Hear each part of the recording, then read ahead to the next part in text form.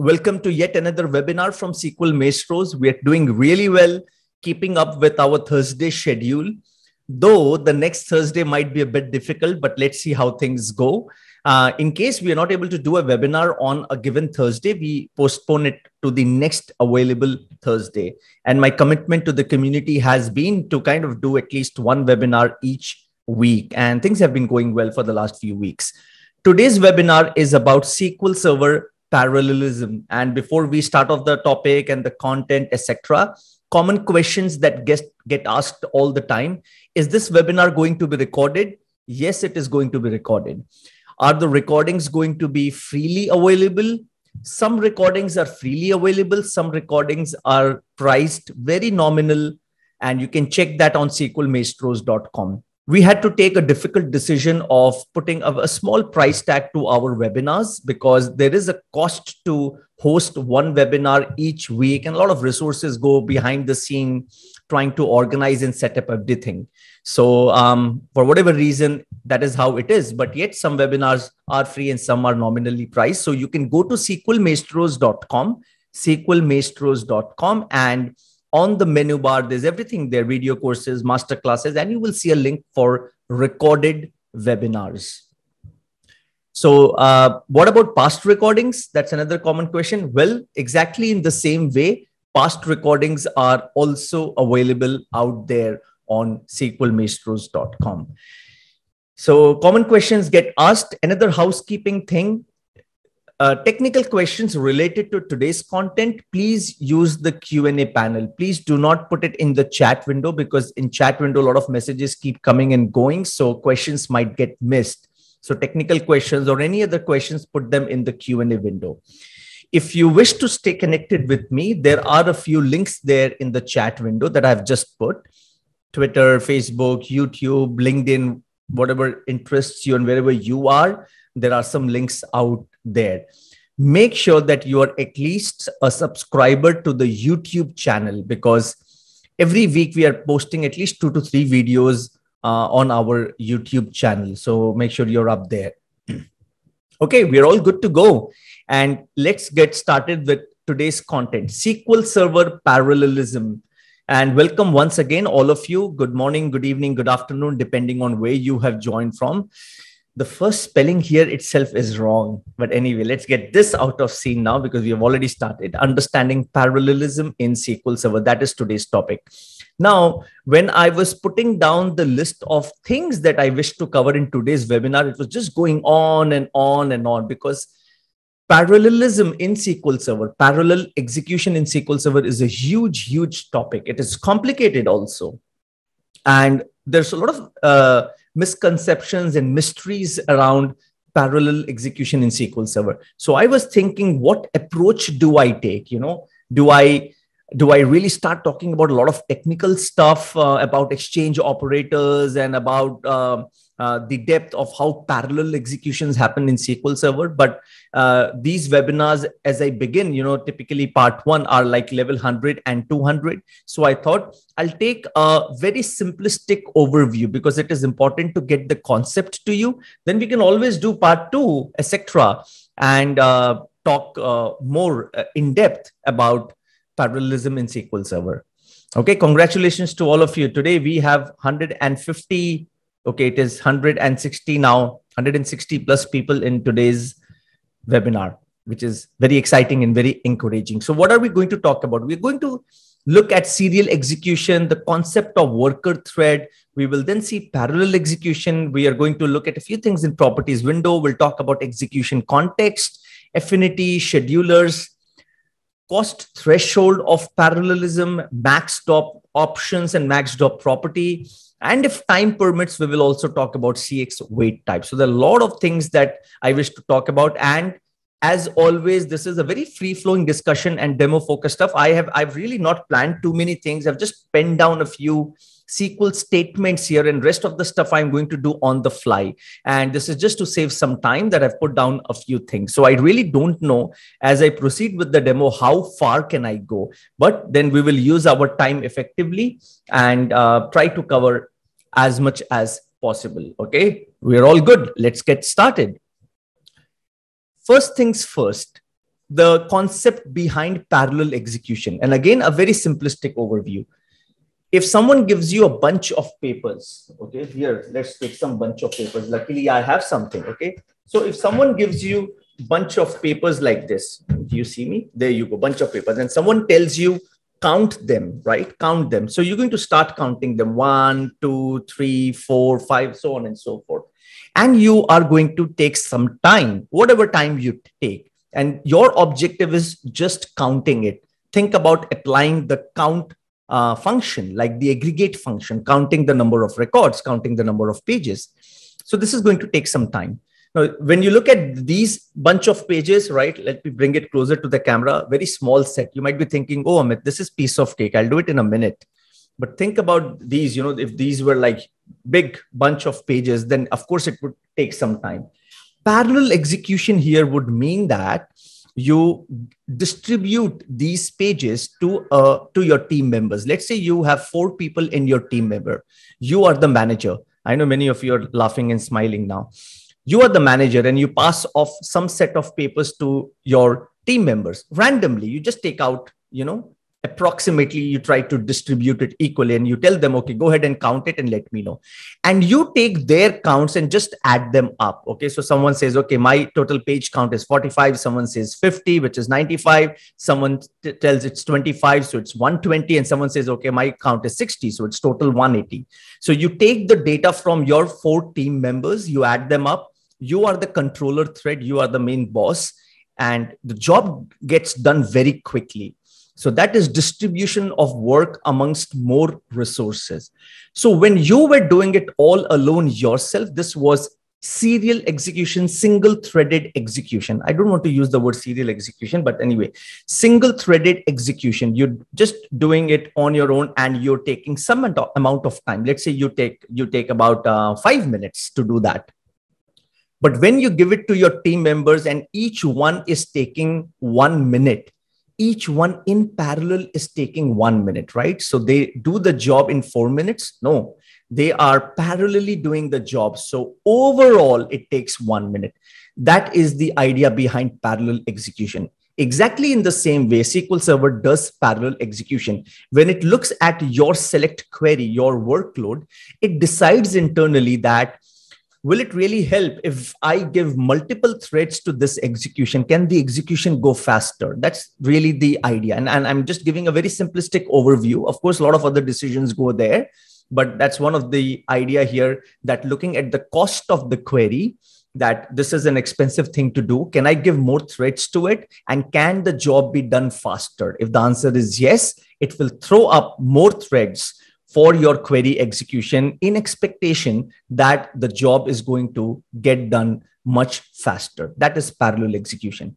Now, the moment we talk about parallelism in SQL Server, and if you're connected with the community, you would know that not everything is honky-dory with parallelism. In many cases, many scenarios, you have to sometimes forcefully turn off this automatic parallel behavior of SQL Server for a lot of different reasons. Today's webinar is not a good time to talk about those edge case scenarios and some of those production scenarios, all right? But in general, parallel execution is good and you should not be turning it off. You should not tell SQL Server, no, I don't want it, don't do it. Let SQL Server do it, because generally speaking, in most cases, it is going to do a good job. Now, the important thing to keep in mind about parallelism is, just because there is parallel execution doesn't mean that it is good from every perspective, right? Parallel execution may mean faster execution. You may get your results faster, like you got the count of pages much faster. Your query gets executed much faster. That may be possible, but you are throwing up more resources. This is an important thing to keep in mind. Like in serial execution, you were alone, a single human resource counting the pages. But then when you give it to your team members, you are adding up 4 more resources. So more resources, and that is more resource consumption.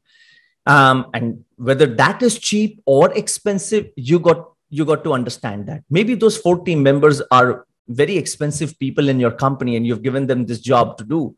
So exactly in a similar way, when SQL Server throws up more threads, it needs more processors, because a thread is tied up to a processor. And as you know, going by the computer science logic, right?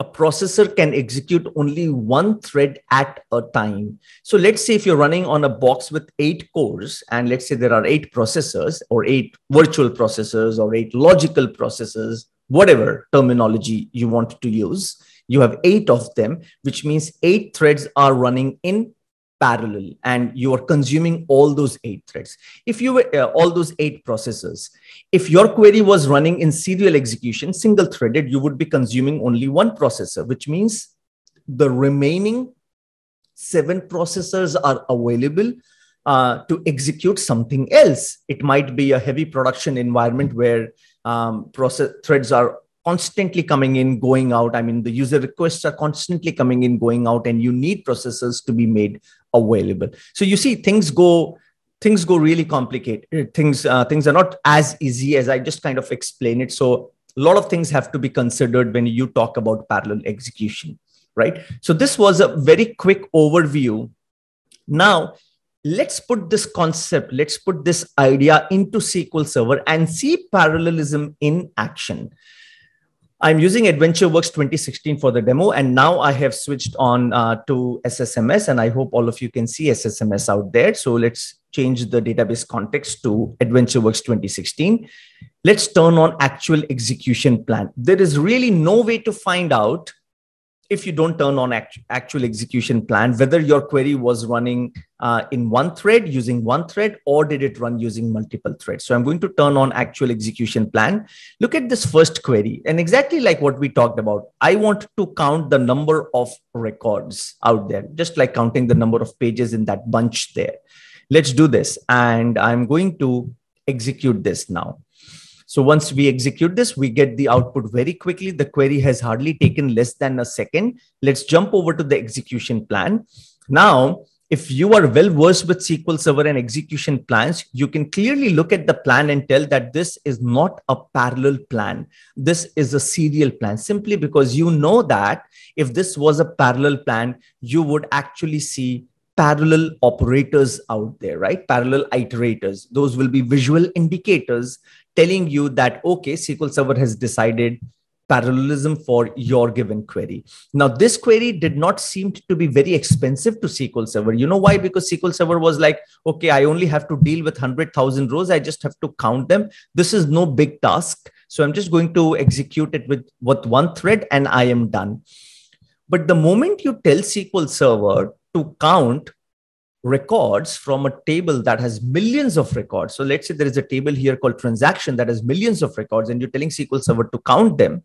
Exactly the same query, just that the object is different now, and you execute, and it takes a bit of time. If you just see, it has taken more than a second actually. And if you see, there are 31 million rows out there. You jump over to the execution plan, and this is what I meant. Now you can clearly see that first, few additional iterators or operators have come into the plan, and you can clearly see this visual indicator, this, yellow thing with arrows indicating that this is a parallel plan, and this query executed in parallel with multiple threads.